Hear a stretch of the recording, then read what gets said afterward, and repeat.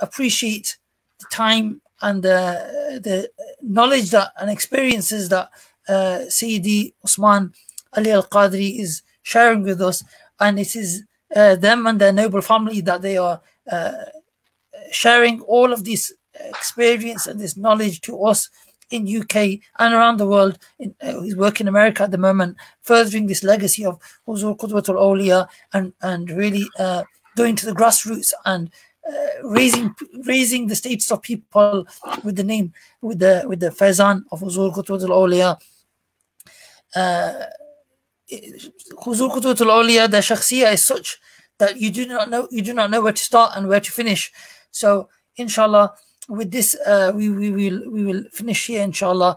We will ask Huzur Sayyidi Usman Ali Al-Qadri to make dua if he has any final words about Al-Qudwa Institute, and then we can inshallah conclude. Jazakallah. Firstly, thank you for all those that watched the show, this legacy of Huzur Qudwatul Awliya, and I would like to thank Maulana Hashim for accommodating me, even though I'm far away. I'm approximately 6 or 7 hours behind the UK time. But alhamdulillah, I'm very fortunate to be able to, come on and join you guys and speak a little bit from whatever I can. Like I said, I'm not deserving of any title or any state or any nobility. All nobility is from Allah and His Messenger sallallahu alaihi wasallam, and all that I've gained is from Huzur Ghaus Al-Azam and his grandson Huzur Qudwatul Awliya radiyallahu ta'ala an. I just want to mention just a final points as well.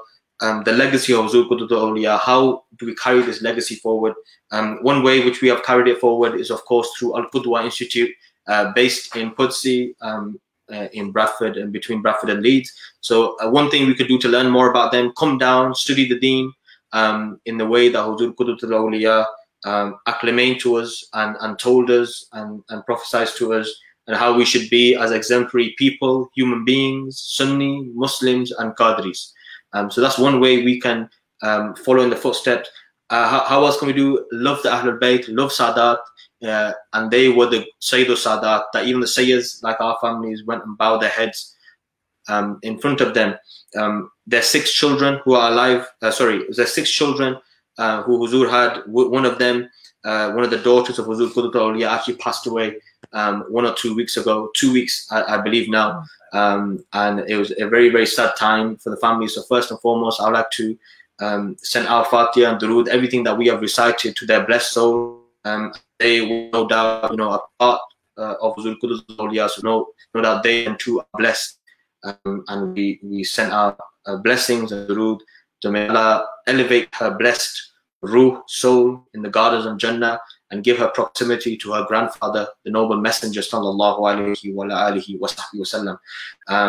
And these are just a few of my words. Like I said, I've just been able to summarize a few things about the interest, the life, the family, and the legacy of Huzur Qudwatul Awliya. However, those that know him, those that spent time with him, and those that see him, they say that words cannot truly explain the feeling, the experience of, firstly, what it was like to be in their presence, what it was like to be in their muridi, what it was like to hear their words, and they continue to bless us.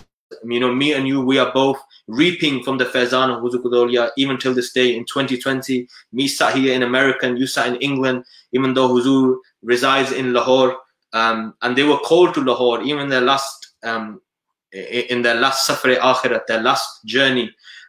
They were due, firstly, their brother said, bring Huzur to Baghdad and we will bury him alongside Huzur Ghaus Al-Azam. That was the first thing.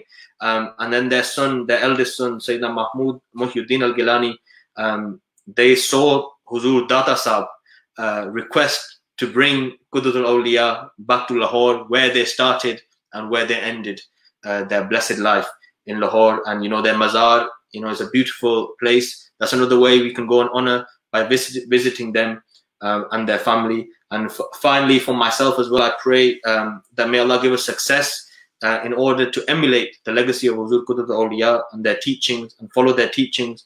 May Allah bless all our ustads, asatidza, and all of the students at Al-Qudwa Institute. May Allah bless all those people who keep us in your du'as and do dua for the institute, our work, be it in the community or outside the community as well. And may Allah give us the tawfiq to truly follow in the footsteps of our teacher, Huzur Qudwatul Awliya. Those are my final words. Inshallah, we will conclude with a dua in the style, in the way that Huzur Qudwatul Awliya would supplicate himself. So inshallah, we will finish with this dua, and I request you all to keep me in your duas, and my health, my work, my family, our institute, and our students as well. Inshallah. Allahumma salli ala sayyidina Muhammadin madin al-judi wal karami wa alihi wa barik wa sallam. Salatu wa salamu alayka ya sayyidi ya Rasulullah. Alhamdulillah, alhamdulillah, alhamdulillah, lazi yatamahu min ju'in wa amanahu min khawf. Allahu lazi yatamahu min ju'in wa amanahu min khawf. Allahumma inna nasta'ina wa bik wa natawakkal wa alayk wa la ilaha anta la'u biswak.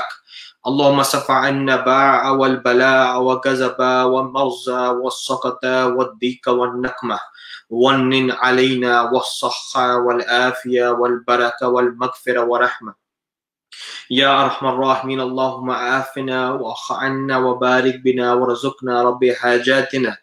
ربنا آتينا في الدنيا حسنة وفي الآخرة حسنة وقنا عذاب النار وقنا عذاب القرز وقنا عذاب المرض وقنا عذاب الحشر وقنا عذاب الميزان. يا حي يا قيوم برحمتك أستغيث.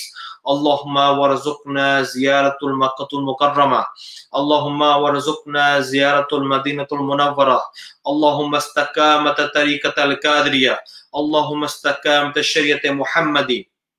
امداد کن از رنج و غم آزاد کن، در دین و دنیا شاد کن یا شیخ سید عبدالقادر جیلانی شین الله. اللهم انصر الاسلام والمسلمين وعلى كلمة الحق والدين واغزو الكفر واليهود والحنات الملحدين والمضادين والظالمين بجانب محمد صلى الله عليه وعلى آله وصحبه وآل بيت الأجمعين وبجاه غوث الثقلين سيدنا الشيخ عبد القادر الجيلاني رضي الله تعالى عنه وبالكافية الأولياء والصالحين. وننزل من القرآن مع الشفاء ورحمة للمؤمنين برحمتك يا أرحم الراحمين بحق لا إله إلا الله محمد رسول الله صلى الله عليه وسلم.